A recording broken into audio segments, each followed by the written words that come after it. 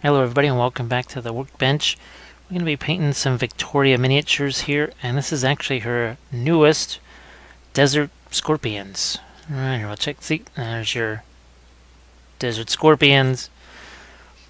Let's see, we're going to go with a lot of, well, a little bit of green on the pants here. We're going to go with some khaki over here. Very much kind of a combination of the British long-range desert raiders and the green pants, sort of an Africa core type of a look there. Now I've done some other painting videos here, especially on the Tannenbergs. I did a 3-part series on them. You can see a whole different kind of a feel right there. The one thing that is going to be same is your las rifles there. So you see we use metallics on those. We're going to be doing the same thing. We're also going to be using some of the Pro Acryl paints again. This time we have the transparents though, so this is another, again, several different things. All of these did in some videos here, so you can see a lot of greens and tans in there. And here obviously we have a much darker theme. This is another video that I did and I really enjoyed doing the vehicle. I mean, that was fantastic. The Kangaroo APC, that was just, I really enjoyed that. Lots of weathering on that, as you can see. And we'll take you over here to Victoria Miniatures, and I do believe you will find your Desert Raiders. Well, it's not going to let me scroll there, so we're just going to go back to the front. But you can see that's Victoria Miniatures right there.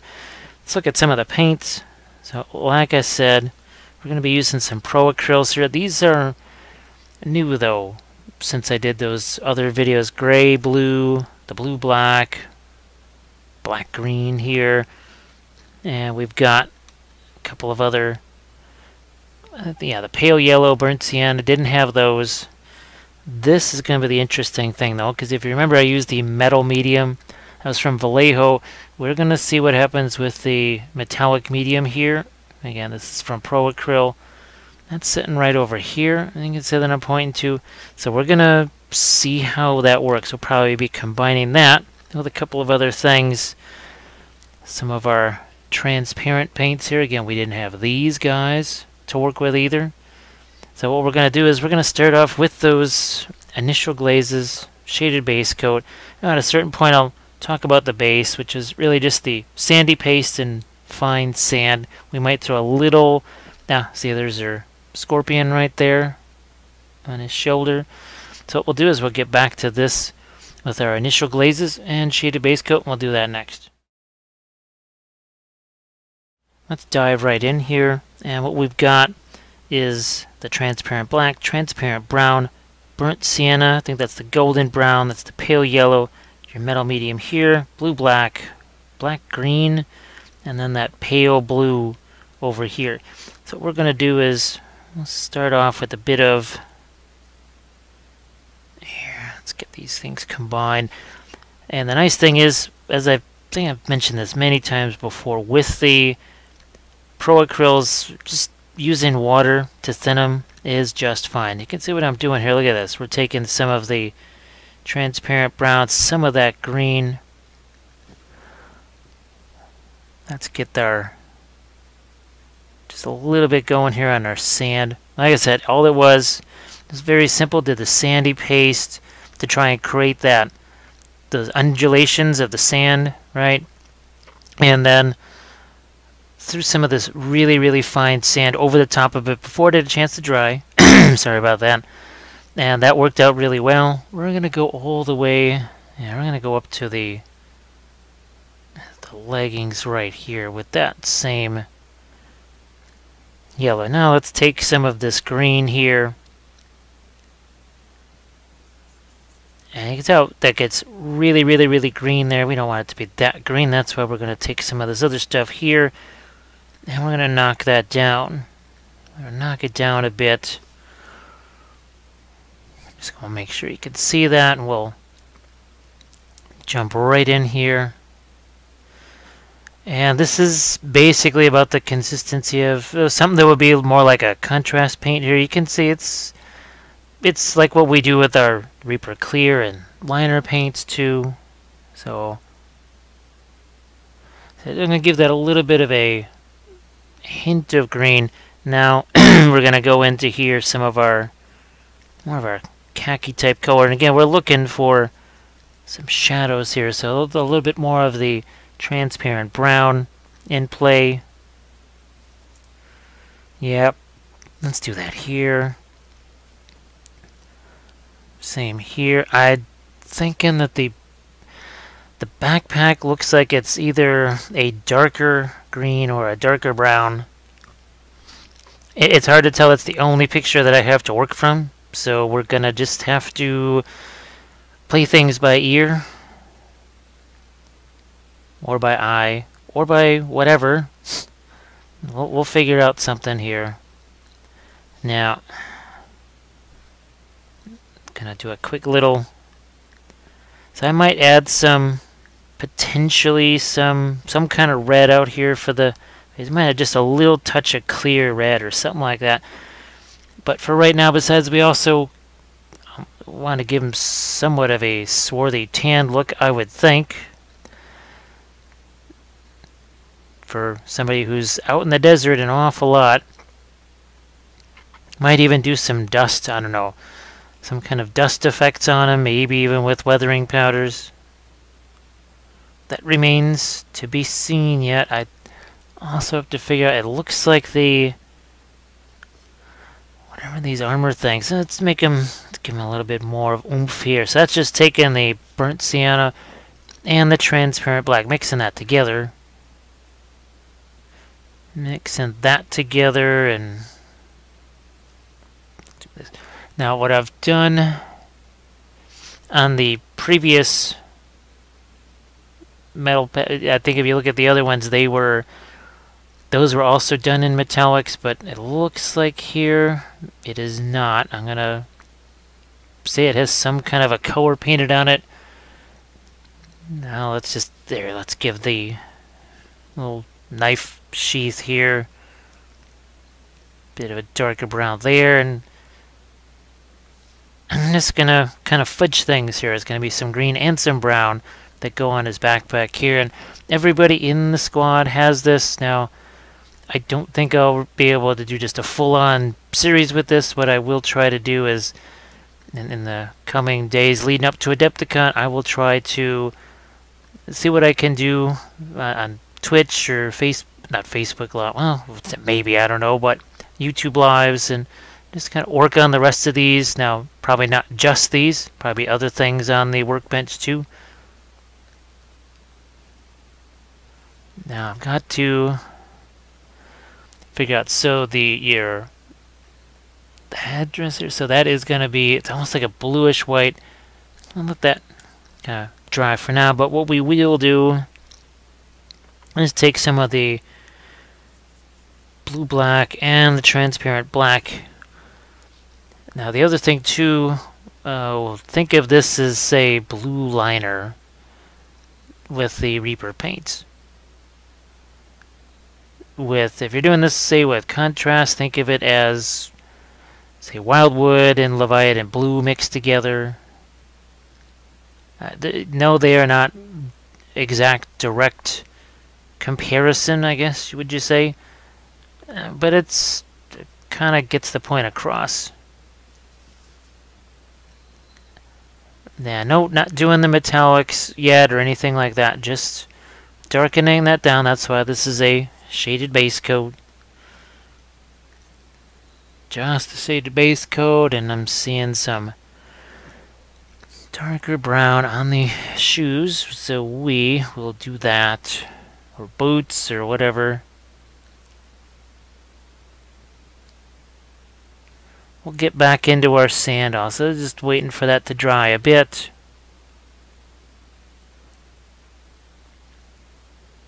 I had thought of doing these in oils, but just there's other deadlines and such, and if I wanted to do those in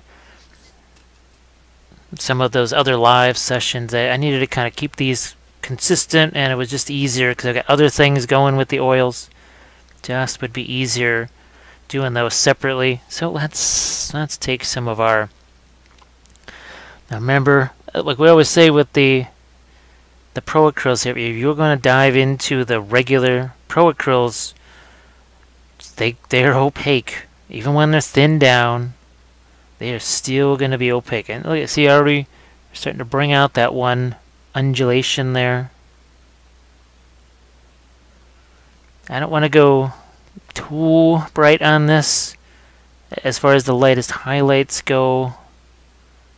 Just given how light he is supposed to be. Yeah, see, it doesn't take much there. Now we got a long way we can go as far as lighting this up. I mean, there's a ton further that we could go. Now, if you remember, we did this on the Haradrim. Especially on the horses. It was nice to have all the sand and everything. And now, obviously, these guys, the bases are much smaller. There was no reason to use that resin plaster like we did. Well, look at that. See, that's... And we haven't even touched that pale yellow at all. So I'm waiting for some of those glazes to dry. I'm just going to play down here for a while. And you can see just how wet this paint is. It is not a dry brush at all. This is very much wet into wet. It's very wet into wet. And I'm going to actually just for the heck of it, we're going to grab a little bit of the... Here, let's get that in here. And even this is not even to the pale yellow, much less white. So, sand, not necessarily the super light color that it's always portrayed. I'm going to now grab some of the stuff here. We're going to take some of that gray blue. Look, I didn't even clean my brush out, so a little bit of that brownish tan color might work its way in there. And then we can always add our highlights after this. So you can see just less than 10 minutes to really establish pretty much the look of what we see in the reference picture there. It happens fast, and that's the idea. Because, well, I only have to paint, I think it's a dozen of these guys or whatever, but if this is your army, it's Imperial Guard. Yeah, that 10-man squad, it could be 20-man squads. You got a whole bunch of guys with flashlights.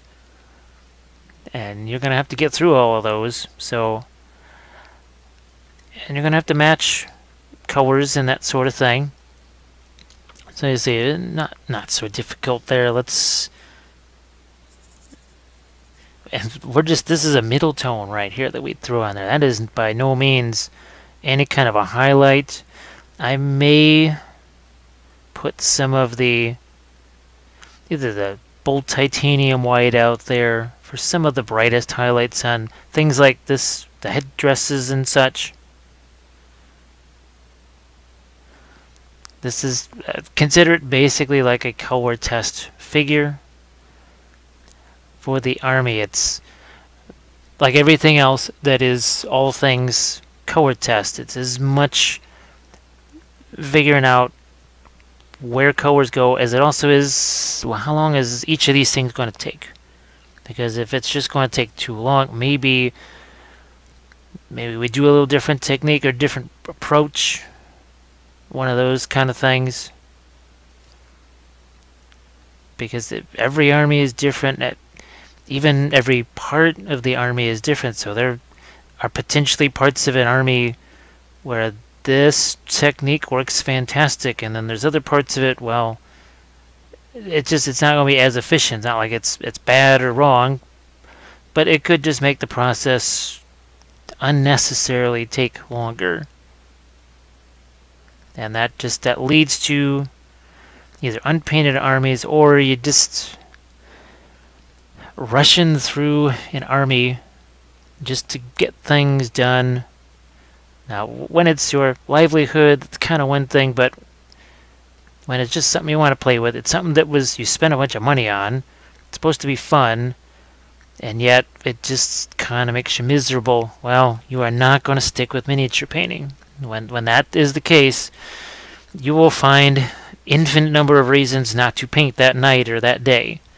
I gotta take care of the dog, the kids, the this, the that, the other. You will find a way to not paint. If it's just not satisfying or just not fun or whatever, it will happen. Now here I just took a little bit of that pale yellow, mixed it with the white, or that bluish white there. It's almost like a maggot white in some ways. That's how I'm treating it. So it does a couple of things. It sort of makes it more of a gray. It makes it definitely less blue.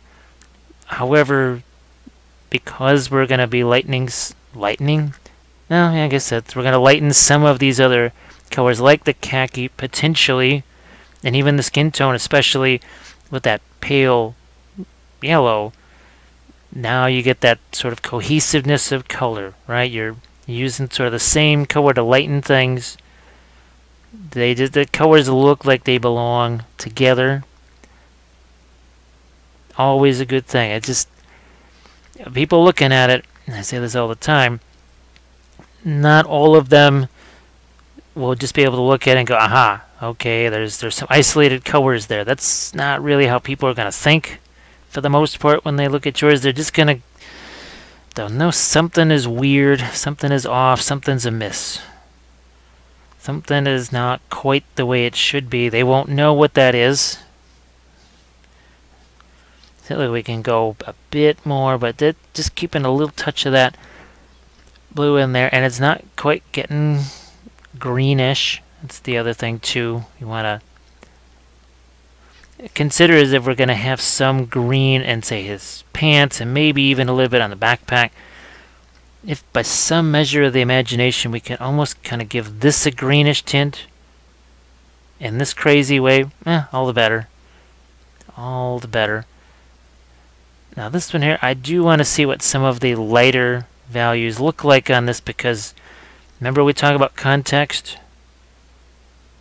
So I want to see just how dark do I want his flesh tone to be. So that's another reason why I'm in some ways going a little more advanced with this phase than I might normally do. And because of the metals on the las rifle and such, there might be a little difference in, say, how the typical stages work on this. It could be, maybe not. Or at least not hugely different. Here, let's continue. I'm looking, I see it. There's a whole nother fold in there. It looks like, yeah, a whole nother fold in there. We're obviously still using the typical number 8 round craft brushes here. See, here's some more now. Look at that. Look at how much lighter that can be. It's also, it's kind of handy here. I either would have used my, my Reaper clear inliners or these guys, because having these things dry super matte and flat, as crazy as it sounds, it was even more important in something like this, because now here we're going to get into a little bit of skin tone here. Really important on something like this. Here, let's just do a little bit more, because you want that desert look, right? It just, anything that sort of even resembles a glossiness on these guys would kind of, it just wouldn't look quite right. You'd say, whoa, what's going on here? Definitely going to give him some 5 o'clock shadow here too. Just get some greens in the skin tone, even though it is supposed to be more of a kind of a swarthy type of a skin tone.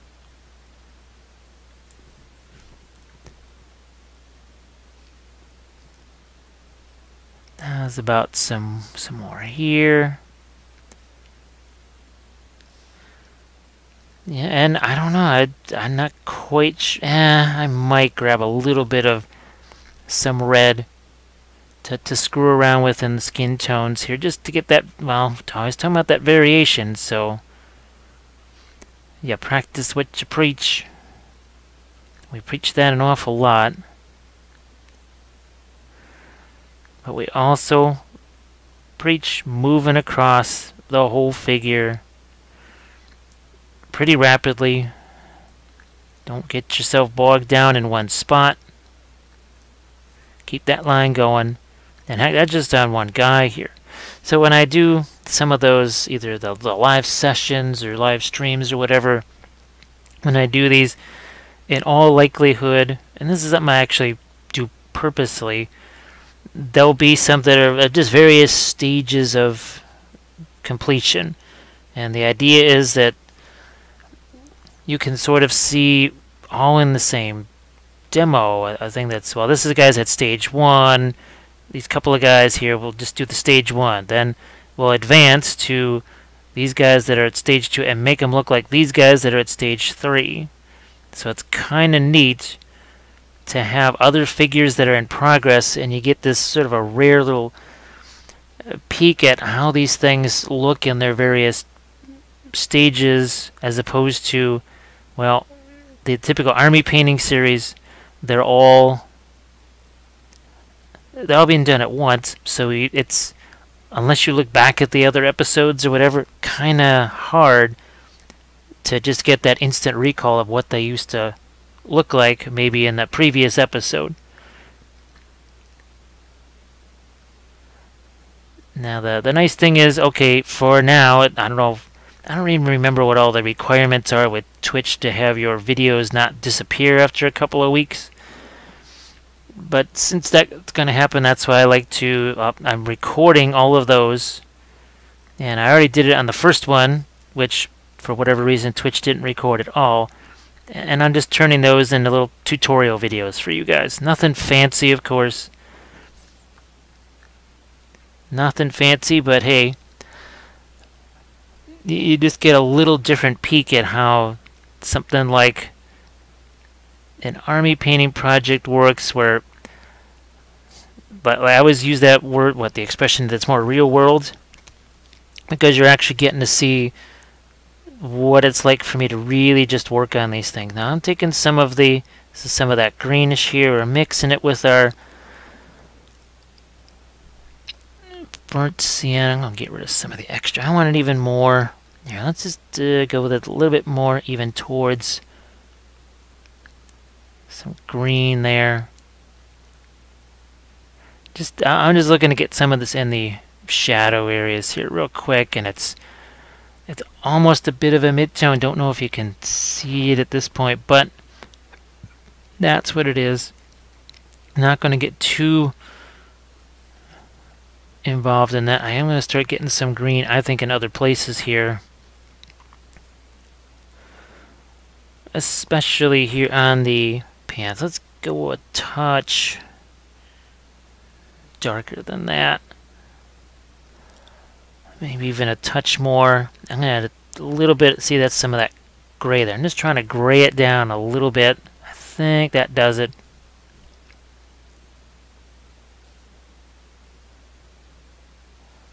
And then I'm going to go back in and warm it up a touch.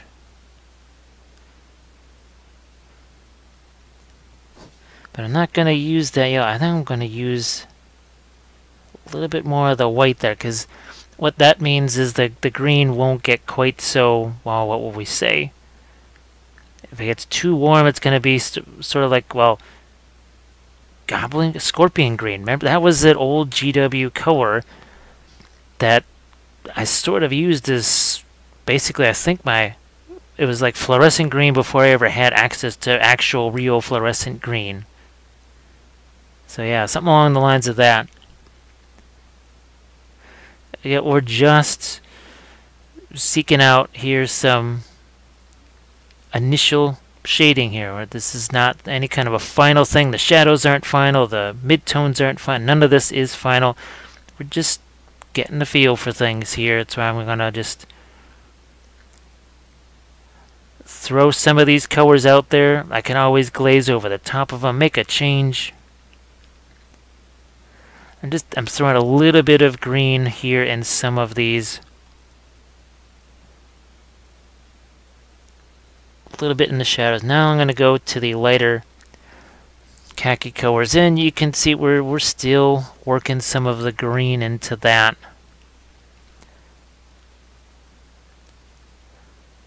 And obviously this can go a whole bunch lighter. Tons lighter. But I don't want it to get so light to the point where it just starts looking white. We don't want that. At least I don't think so.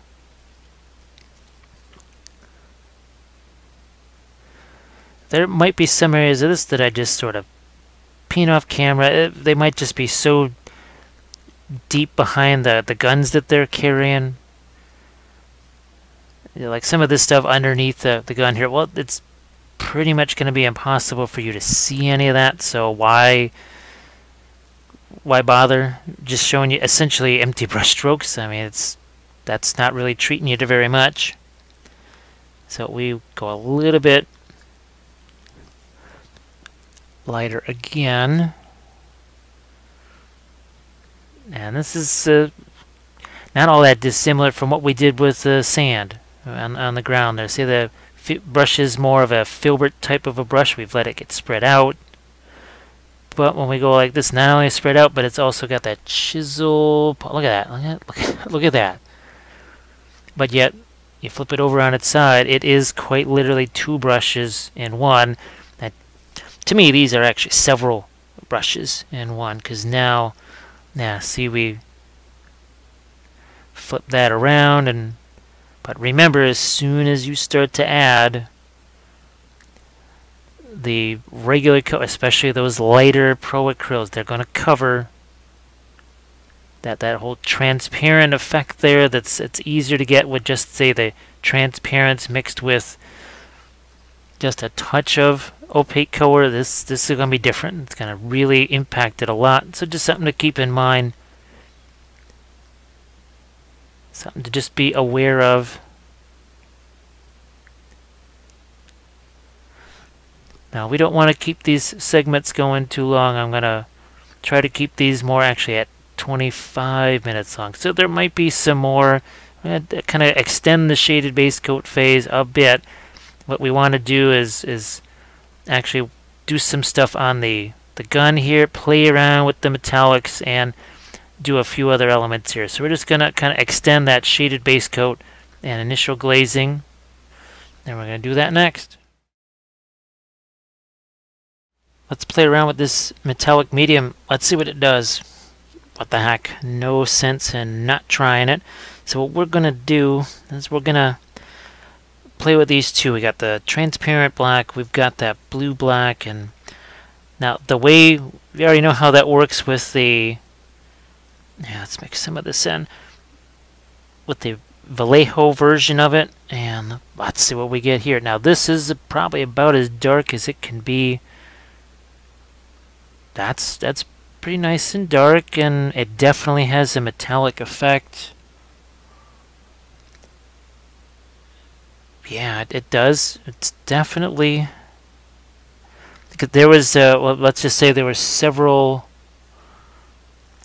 permutations of this, just because they want to have a good result, and I had the Vallejo medium, and we would actually, I would quite literally in a Google Hangout show them what the Vallejo metal medium could do, and say, well, can it do this? And then some of the test containers were sent here, and we try them both quite literally right there live in those Hangouts, and they'd say, well, okay, it's not like it's horrible, but it doesn't quite do that. And they really wanted it to do what the metal medium could do, because otherwise I just could have used the regular metallic paints and been done with it. There would have been no point in trying to use this. I'm going to make that also a metal. I think I've done that on some of the other backpacks that had things like that. Just what the heck, why not? Anything else? There's a buckle there that you can't see, so not going to get too burnt up about it. We are now going to add a little bit more, so it does make that lighter. So it's good to know. I don't think I'm going to go quite so blue, actually, on the metals here. Because typically, that whole sort of blackened steel thing, but because we've got the desert look to this, I'm thinking maybe that doesn't get too bluish. I mean, that might change too, but whatever. I'm also going to get the rims of the goggles there. We've also got a few buckle type things going on over there, and the Scorpion doesn't look like it should get any metal, so we won't do that. So this seems to work okay. And obviously I got a long ways to go before I get to that final light. Now also the other thing too is I have to see just how does this cover in the same way that regular pro acryls cover, or and it's interesting because okay, the pro acryls, what's the thing that we always say they do? They dry super matte. It's going to be interesting to see. So what happens when metallic paints dry super matte? Do they lose some of their metallic sheen at all?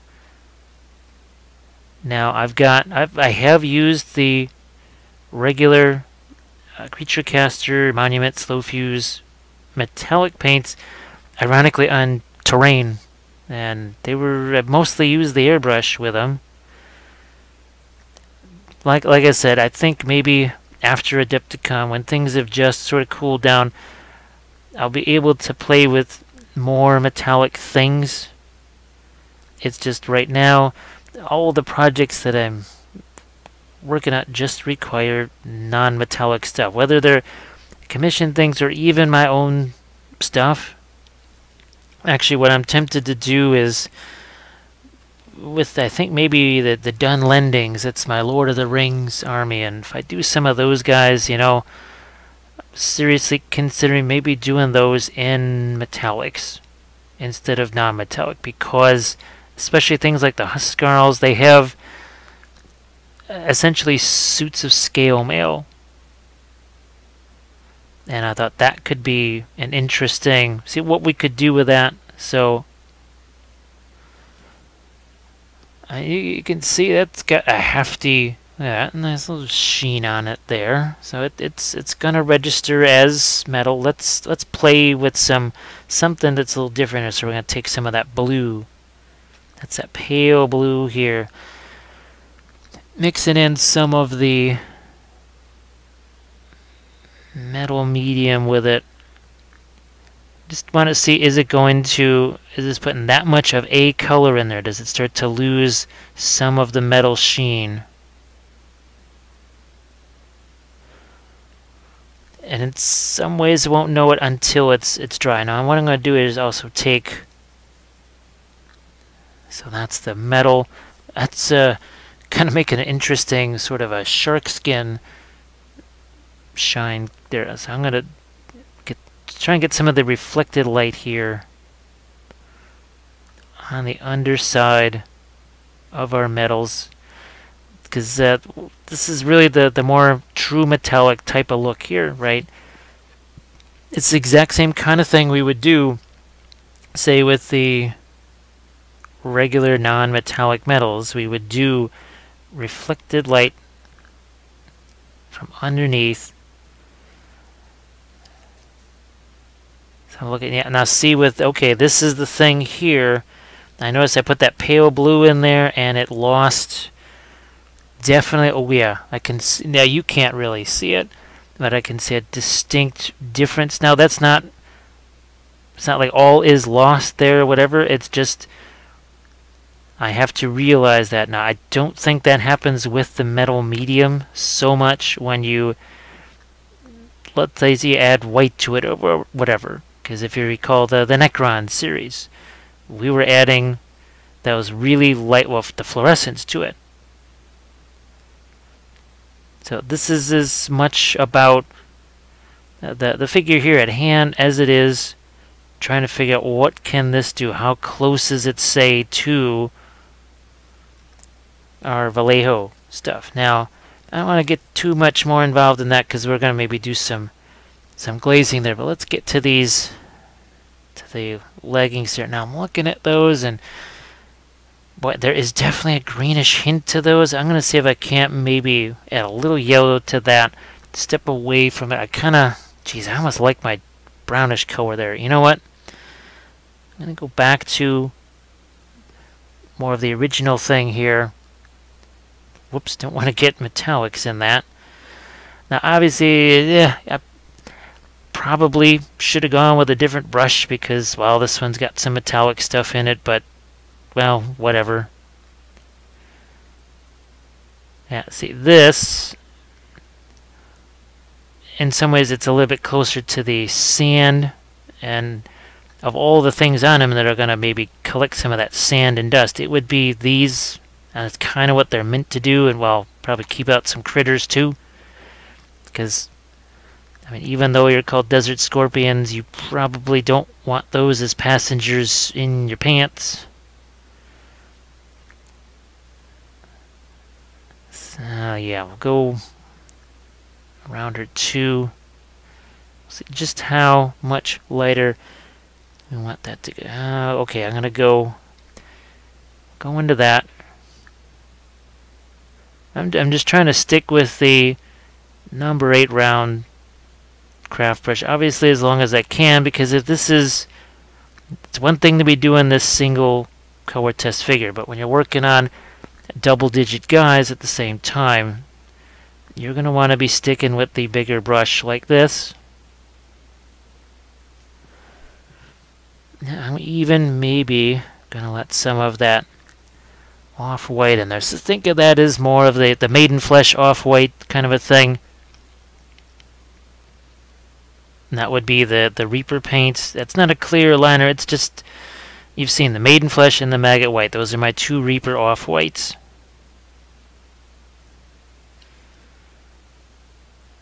So I think that works that pretty. Yeah, that's nice. Try not to get too light with these things. Now I'm seeing it at least just vaguely as I look at the reference picture that the leggings and the tunic sort of the same color-ish, kinda. So what I'm going to do here is, it's not, yes, I can go back in and blend that smooth. I'm just trying to figure out what's going to be my lightest tone here, or near lightest anyways.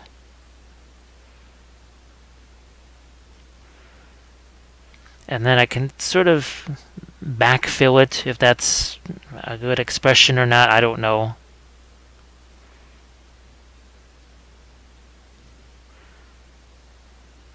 And what I mean is, okay, so we've got that sort of filled in there. Now I can just kind of water this down, go back a little bit here, skip some of that green and other stuff that's not quite so light, and then we won't have so much these isolated little lines. See how it sort of gets worked into the hole there? And by hole, I mean the entire fold. We'll do a similar thing on this side.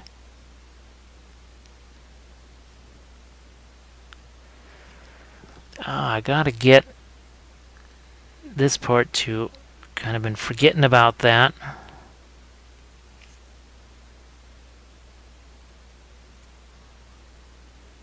And a little more.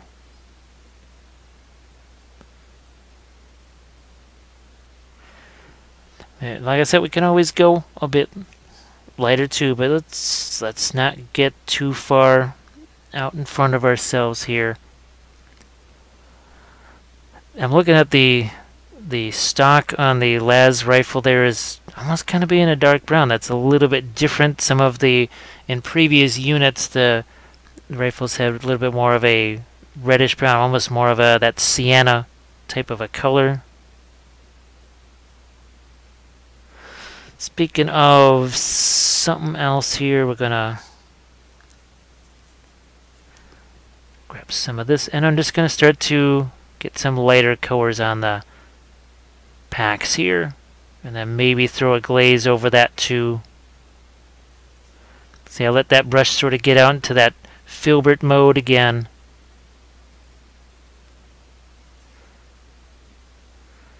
You even get a little bit of this lighter tone work its way into the sand. And I'm going to see about, we're looking for some maybe light. It's a bit on the yellow side there. Now, of course, I guess I should maybe emphasize a little more that that reference was, it was a color reference, but it wasn't, it has to, like the trousers have to be exactly that shade of greenishness.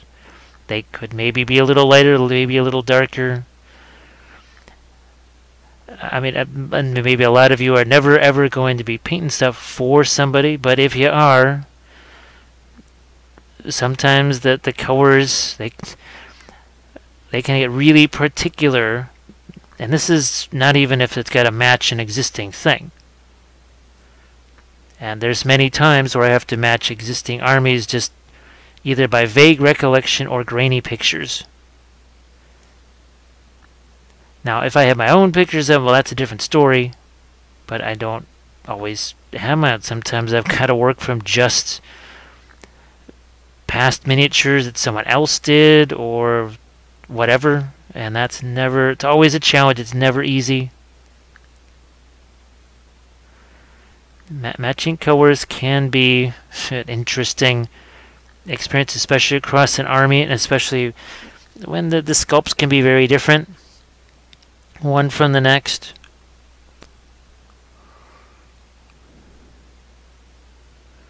So some more, yeah, I think that's as light as we'll go here.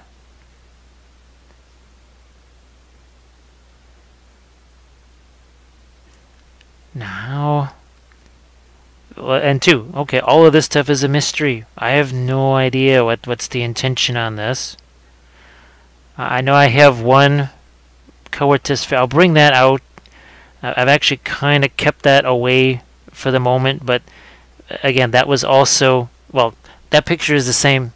It's the same figure in that picture. So I can show it to you. It's not really going to make that much of a difference because it's the same guy. But it could be interesting for you to see, okay, just based on that picture, how close are we at least to what that is, and maybe that will also tell me what to do on things like the backpack. But I can't reach that from here, so I'm just going to continue on with what I've got here.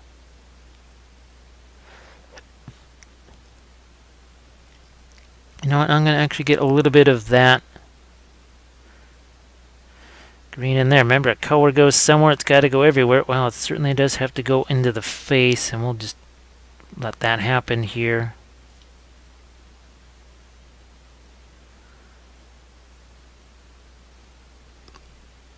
Just going to make sure you can see what's happening there.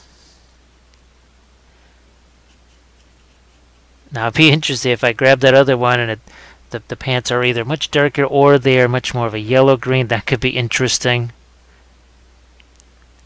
But there's actually a fair amount of brownish colors in the pants. And the idea is there, if I mix some of those siennas and colors that might be perceived as reddish or whatever, to me that is going to keep things like the green from looking too green. Because when you see things like, say, Africa Core or whatever, you always think, well, they're just wearing some form of tan or khaki and that's it. No, the pants were actually darn near a olive green. The pants were almost probably a better color for the European theater than the pants that they actually wore. Now I'll go. Yeah, let's go back to a bit of our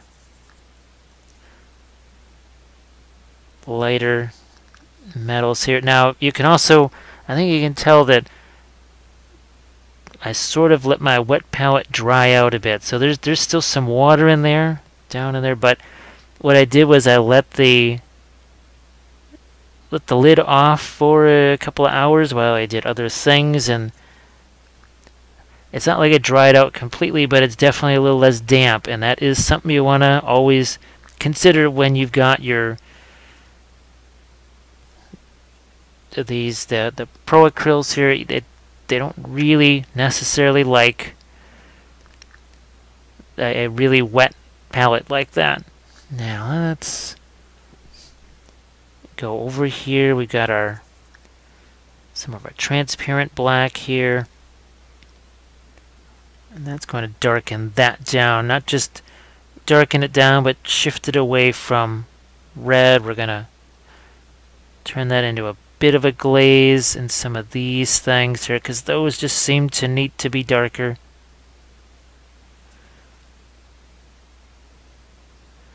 And again, ironically enough, those will not have any metal colors on them. And just I'm going to take some of that. That's some of that transparent black. Again, it's mixed with some of our other colors, but just a quickie little glaze right there, even wipe away some of the extras. So what we're going to do is we'll set him aside. We're going to grab that other figure, and we're just going to see how close we are, and then we're going to move on to more of the middle tones, and especially stuff in the face, I do believe. So we'll be right back with that. Here's a little comparison for you. We're going to look at the backpack here. So we're actually kind of on the right track there, I would say, and we kind of were on the similar track here with our canteen, and even now the pants here, they're lighter. I kind of actually prefer mine with a little bit more intensity in the shading. Now ironically, the bluishness here, that's almost more of a Leviathan blue here. I'm going to stick with what I've got. Like I said, this is more of a reddish blue. This was a vague kind of a guideline here. We are going to try and take this a little bit further here. So what we're going to do now, let's see what we can do on the face, especially. So we've got, I'm just going to make ourselves up a few lighter skin tones here. I'm also, see if I can't drop in just some of the white of the eyes here. Right, like that. That is just, again, we're not even using white at all. So we'll especially focus in on the face here. See what we can do. And now I'm going to take some of that burnt sienna, some of our, I'll even go a little bit darker on that. And there we go. Gonna get a bit of a, right here where I've got the strap of his goggles too. Gonna do his other eye. Just trying to make sure you can see what's going on here.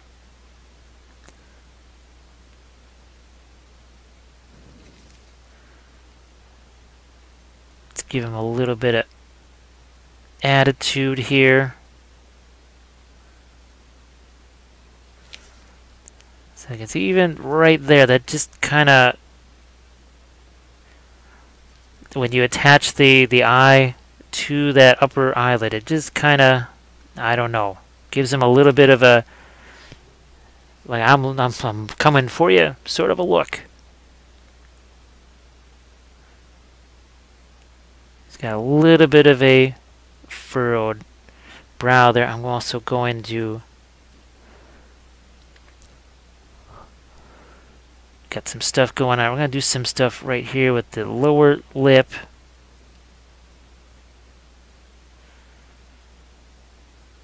Maybe even underneath that nose. I am going to actually do a little bit of a glaze here. Wipe some of the excess away.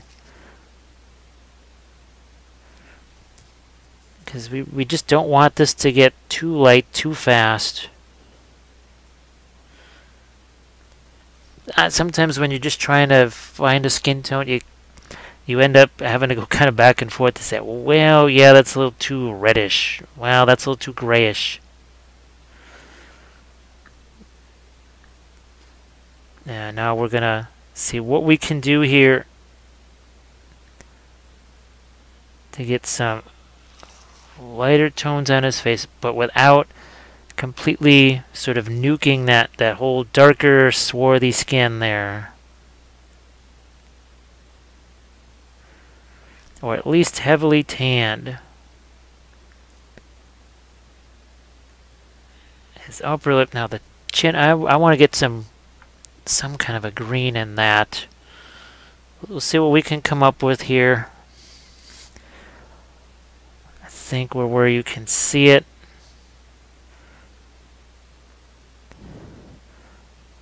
I am gonna, look at this, see in between the fingers there, through a little bit of that green, where I've got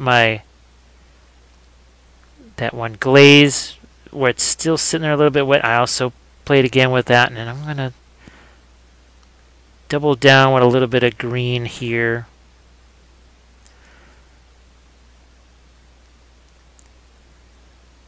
I'm gonna go a little lighter now with this, with the greenishness on his face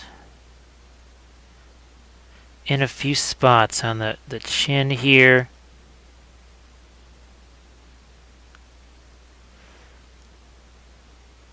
Even maybe almost like his headscarf thing is also maybe casting a little bit of reflected light onto his face. Now the interesting thing is most of these guys, the scarf is pulled over their face. That's one of the reasons why I pulled out this guy, because we could actually do something on the face. A lot of the rest of they're wearing the goggles and they got the headscarf pulled over, so you won't even be able to see this much. Again, it's not a big deal or anything like that. Just, well, I thought here, just seeing how one of the faces gets painted could be helpful. To me, and I realize why, it makes sense. It's the desert team that you would probably want to have your face covered and your eyes covered too. That's probably the sound, safe way to go.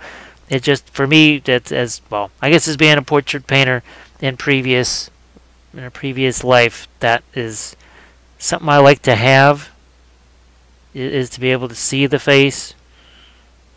Now here I'm going to see if I can't get sort of a lighter, just a grayish color here. And the idea is to get a little bit of separation now between the upper eyelid and the eyebrow, and it's just an easier task to do that. Instead of trying to draw that in, you just make the whole area dark, and then you sort of drop a semi-lighter color inside of that, and it's just so much easier. For the goggles, I might actually throw out a different color of blue there, something that's a little bit more sky blue. I don't think that you're like essentially forbidden from adding any other colors in the meantime. You do what you gotta do. Yeah, if the blue that you have out on the palette is not giving you the right tone that you need, well, you can always go dig around and find one that you think is gonna work better. No sense in just trying to struggle and force one particular blue to work for you when it's just not going to.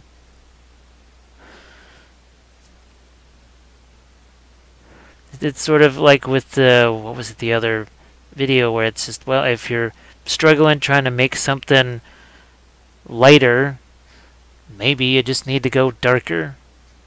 Maybe going lighter is the last thing you need to do. What you actually have to do is think in just the complete opposite direction and make the thing darker. And it sticks in my head because it's something that has happened a lot to me. I just noticed that a lot lately, even with the stuff that I'm doing.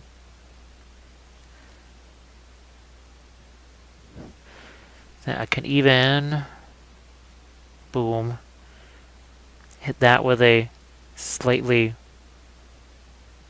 darker glaze there. His shoes, I'm looking at his shoes, they are definitely significantly darker. So what the heck, we'll do that. We're going to take that transparent brown, we're taking the transparent black, we'll mix them together, we make the glaze. I think it's Wildwood would probably be, if you're looking for the contrast equivalent of that, that's pretty close to that. Obviously, I'd just be going with brown liner if this was the Reaper. If I was working with those.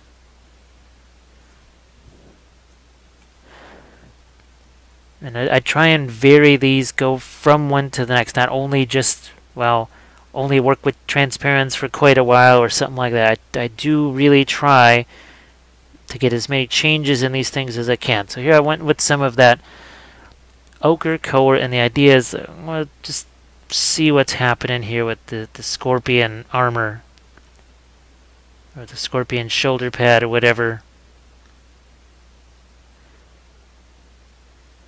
There was a part of me that was tempted to actually have the sand sort of collect down in the darker areas. That would have been fun, but I am trying to keep as close to the prescribed original as possible.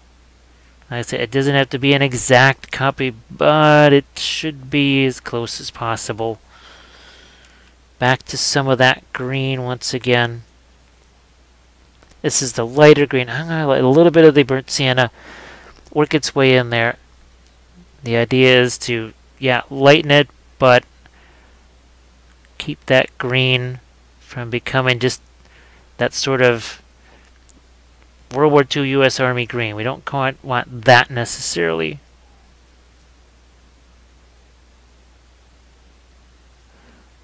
A little bit of this now. Get some lighter green in here. And remember that the pants, geez, I was thinking I was making them too light. Mine are actually, well, the darks are stronger. If you're looking for the difference in the two figures as far as where the pants are concerned, it's just that this one that I've been working on, that has some lighter colors, but the mid-tones and the shadows are definitely a little darker, and I want to keep it that way. I sort of like it that way. It's same decision on the headscarf there, just to keep that as is. Now there could be a decree that says no, make it the other way. That is, and that's the, as I say it all the time, that is the life of the commissioned painter. You really don't necessarily get to make all those choices your own. And it is certainly something to consider. If you're going to be getting into it, there's a whole lot of, well, unusual things that are going to, you'll experience along the way.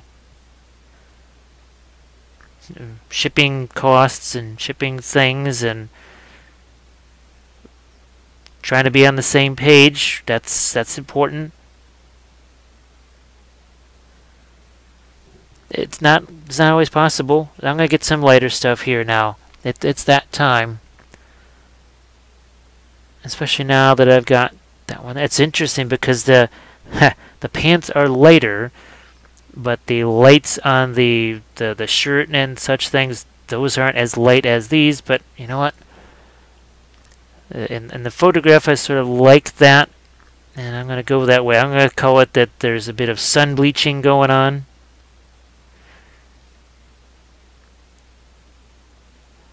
And we'll get to see some lights over here too.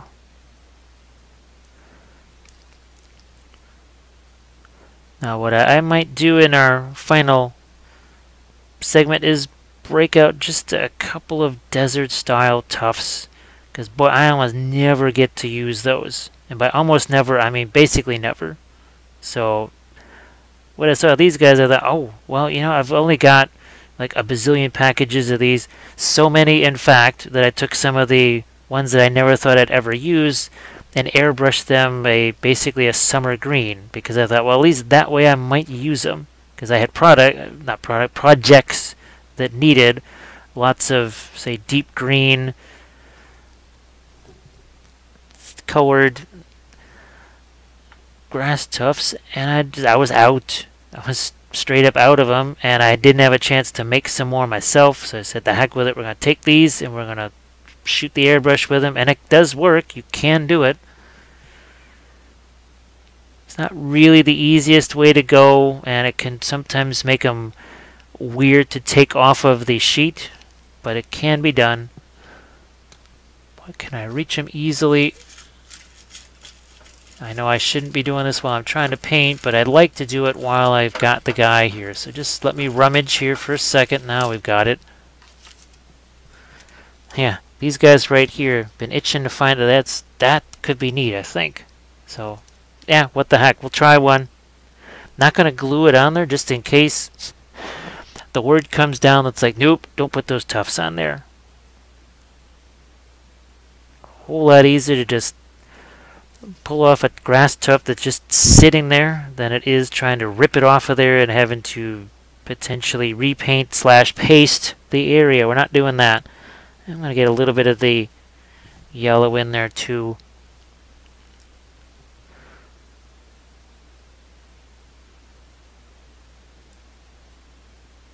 So I think in the stuff like these, we've got enough differences. We got a little bit of hints of the green. We're letting some of the hints of the ochre in there. And you notice at no point did I use any white. I used a pale yellow. That was my brightest color. And even here, let's return now to our. Wow, it's so funny. As I look at this, it really actually looks almost on the greenish side. Whereas that, again, the head scarf thing that's on the other guy is almost a bit more on the purple side in comparison to this. But to me, this, I see a little more color unity with this. I'm going to go that way. I am, though, again, the final details thing, which will be stuff like the goggles and such. I am just going to grab the transparent blue. I mean, nothing complex. I mean, I could do it right now, but I'll put it on in between takes here, and we'll do that. So this, I am going to get a little more water in that. Now the thing is, you can make these things, the lighter colors like this, you can make them as watery as you want. The darn things are still going to cover like crazy. So just keep that in mind. That is something you'll have to remember.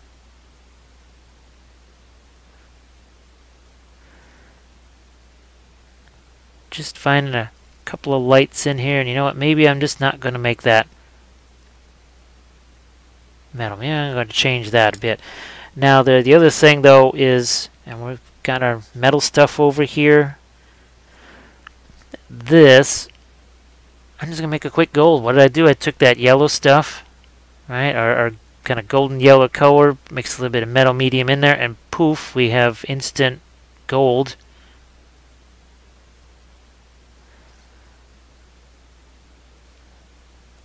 Which, if I add a little bit of burnt sienna to it or whatever, that will also shade it a bit.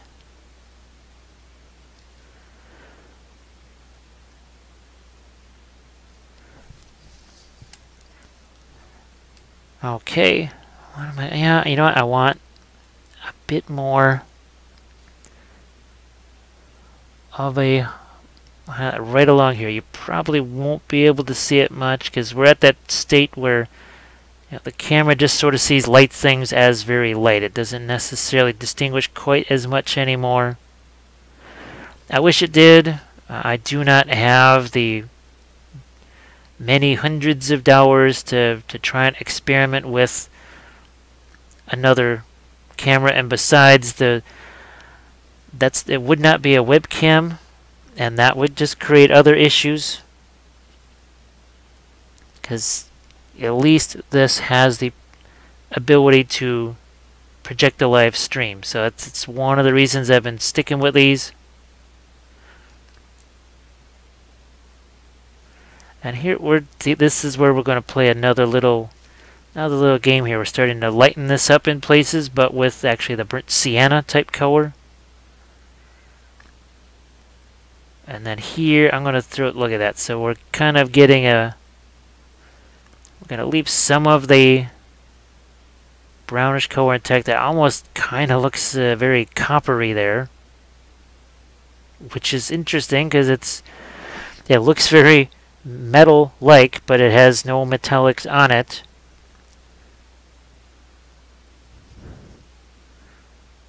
But there is a definite distinct difference as I look at the rifle there. It is different, has a different sorry, look to it than the non-metallic. No matter what you do, well, you have basically crystals of the suspended medium in there, so it's going to be difficult to have any just regular paint look like that, no matter what kind of effects you paint on there. It'll get closer, but it can't quite be the same thing. What I am trying to do is put a few, almost like there are a little bit of cut marks in there, some scrapes. Tempted to put some numbers on this here, but I won't do that. I won't do that. I am, however, let's see if I can get some of the sand a little lighter here. And not just there, maybe even, see, coming out to here a bit. And then I also have to take the color that goes around the side of the base. There's a particular brown that has to be used around the rim, so I will be using that too.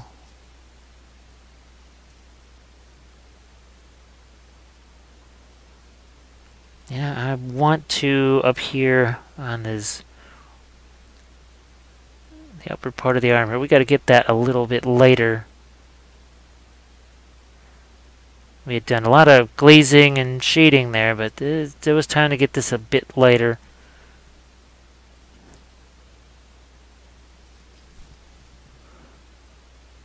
I need this part of his hand, a little bit of that knuckle.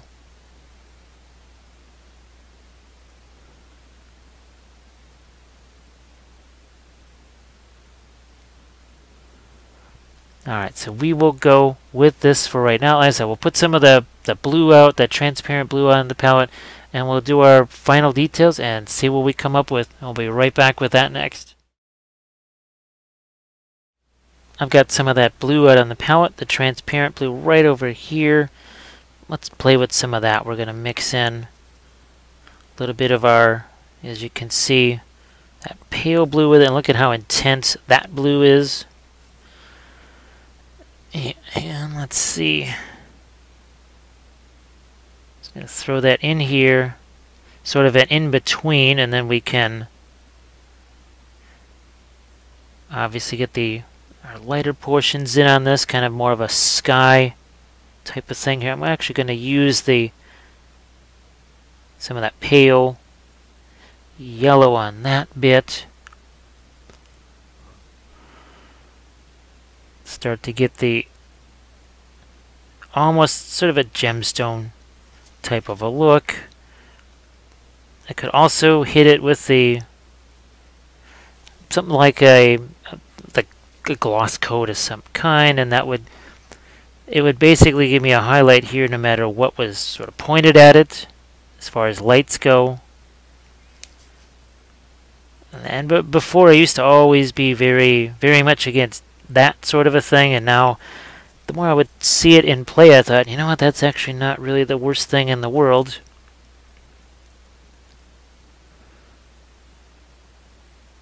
So again, here's that darker separation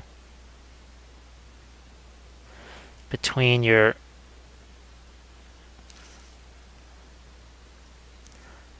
that upper highlight there,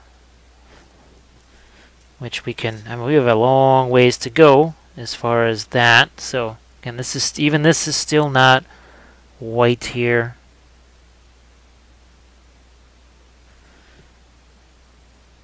Now, I gotta make sure it's in the same spot as the other one.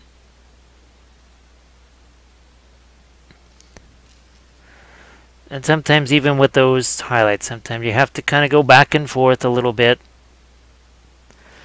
It can also depend on how, well, smooth and clean that sculpt happens to be. So we're back into a little bit of the metallic stuff here too. That's the metal medium from Creature Caster. I wanted to play around with, just see what would happen here. So we're taking some of our sky blue, right? We've mixed it with the metal medium. And I just wanted to see, could I actually get a little hint of a sky blue here on the barrel of the las rifle.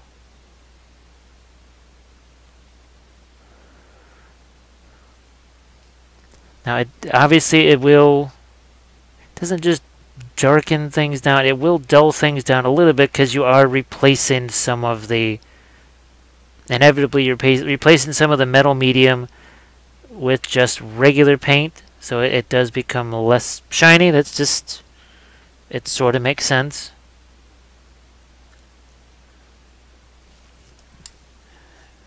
Now I do want to get some of this. It's some of the green and transparent black. That's a little bit of the gray too. I wanted to do a glaze over that thing right here. Boom, that thing. Whatever that's supposed to be. That sort of knocks it down a little.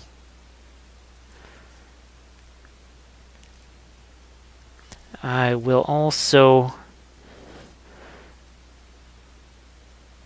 on these little plates on the shoulder here, it's sometimes you just got to go back in after the fact, and see, I can also then add some more of these little cut marks like so. So that's not really sculpted in there, just a little extra doodad that I added in there because I thought, well, it could be interesting. There's another couple of these, sort of a bit of a cut mark slash chip slash whatever.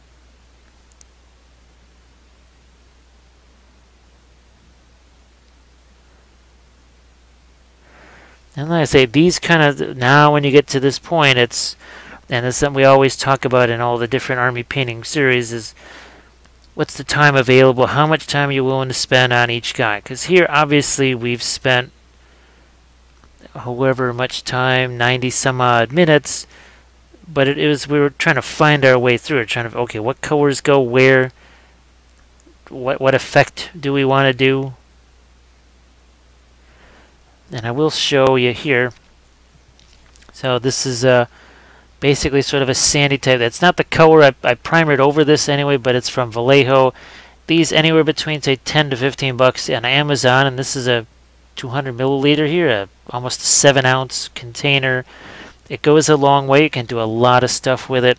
And if you check out, again, the Army Painting series on the Patreon page, and I've got links to that, and there's plenty of links to, I'll show you, say, like the Instagram stuff where we've got pictures of the Harad.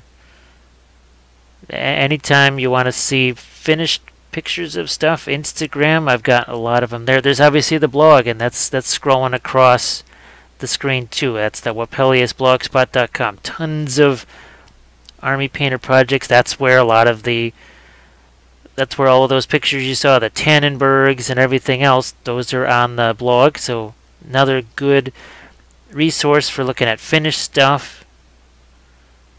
Also there's step-by-step tutorials there too. There's step-by-step tutorials of terrain and basing and all kinds of stuff.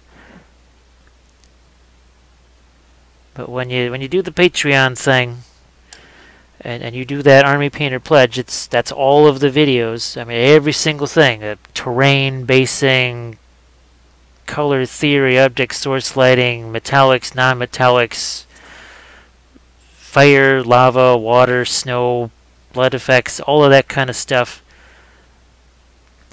It's now actually, well, this one is just getting us closer to 400 hours of videos, which is, that's pretty wild, but that's the case. There's that many different videos. Now, you may not be interested in every single subject matter, and that's fine, because you can always ask me. You can say, hey, Jim, could you let me know?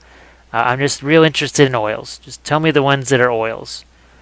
And I know I've got several series on oils. I'm working on another one right now, because I do love oils.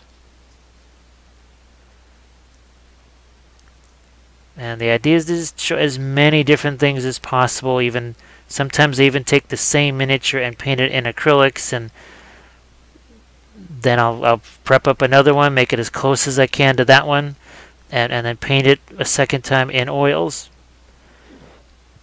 in kind of the same color scheme.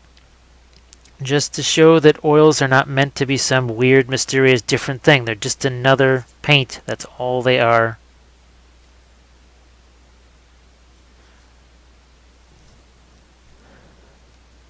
Now, real quick, I am gonna grab one of these tufts here. Now, maybe I might cut one of these down if it's gonna be too. I gotta figure out where am I gonna position this guy. Where are we gonna position? We'll position it there, I think. Now, I like to have some. These are my push pins for unsticking Reaper and Secret Weapon paint jars. And so I kind of also use it to spread that out. And yeah, it kind of creates a foreground, a middle ground, and now a background there. So yeah, I definitely like that. I think it really, it goes with the sand pretty well. It goes, it's a nice little counter to the green and the pants. So to me, that is a winner right there. I like that.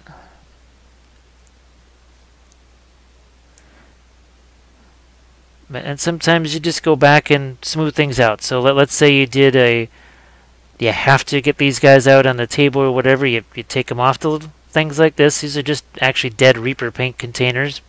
Believe it or not, this is the type of container Reaper paints. All of them used to come in. Is this type. So this is another reason why I tell you don't get too used to any one paint color or paint type, because eventually they will all go away. They will be replaced by something else. And it is never a matter of if, it's only a matter of when. And the better you are able to, and I know people don't like mixing, they're scared of it and all that, the more you can mix things. I mean, did I need to search for a skin tone color at all? Did I have to sit there and for, I don't know, $4, $5, $6, $7, $8 a jar, did I have to sit there and try and buy just one kind of flesh tone paint color that's just the right color, which you almost never find anyways? I was never able to find just that right color. I always just kind of had to mix it myself. And by mixing, you know, let's just say you're doing a red robe or something, and just say, you know what, I need that to be less orangey or something like that. Well, you can always mix something that's, heck, you can even mix a blue in there with your red if you're doing some darker stuff. And you just, like I said, create your own red.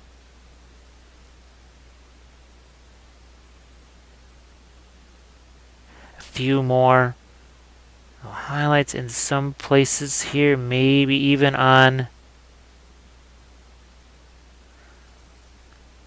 this little strap right here. Yeah, I think that also needed it there.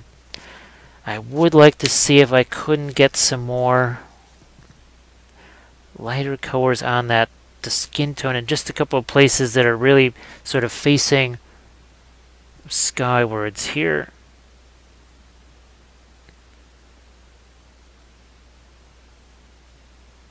Yeah, I might even see, I got my green over here. Okay, I like that. I'm gonna see if I can't make something for that lower lip. So it looks like it's actually catching some light here. Yep, that helped. Definitely helped a lot. I'm actually doing a little bit of stippling right here to actually maybe even show that, you know, the hair on his arm is getting sort of sunburned. I will get a couple of highlights there on the armor. Maybe give this more of an impression of that having a little bit of a scratch or cut mark in there. That's good. But gotta do something here with this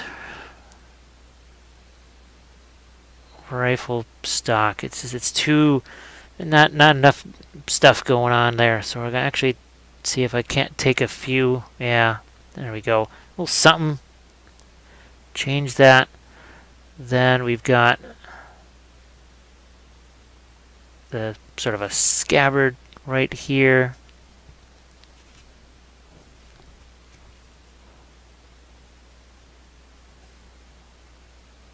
And then we are going to, we got some of our metal medium here still. I'm going to take, so that was what we did to make it a little bit more of a gold, but I'm going to take,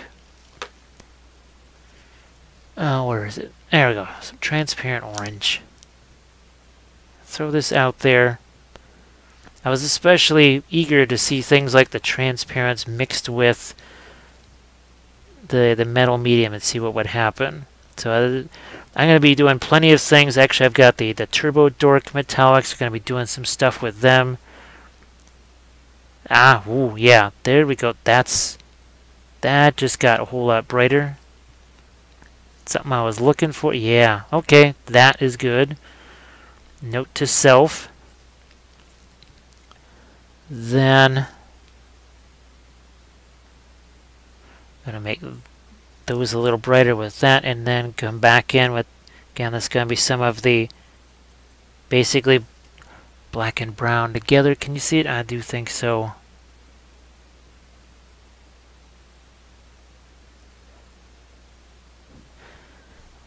A touch more here to get some definition on a few of these lines. I'm not trying to do any kind of black lining thing or whatever. It's just almost like more of a little bit of a glaze in there. Okay, that works.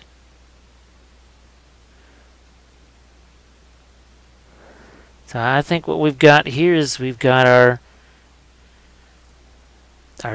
desert scorpion, as I just throw a little bit of that bluish gray in here as a sort of a final shadow in the pants and some of those darkest areas there. Yeah, that works for me. And hopefully it just works overall. And a little bit more dark in some of the shadow areas there. It's weird because after painting so many Harad, it just finished that army painting series. That's from Lord of the Rings there. And painting guys with, yeah, so with headscarves and a little bit of a different color scheme there. So yeah, I think we'll call it a success. We got our tuft on there, goggles in place, and yeah, I had to add the blue out there just to get the stuff I needed for that sky blue in these little goggles. But other than that, we were able to go with the original stuff out there.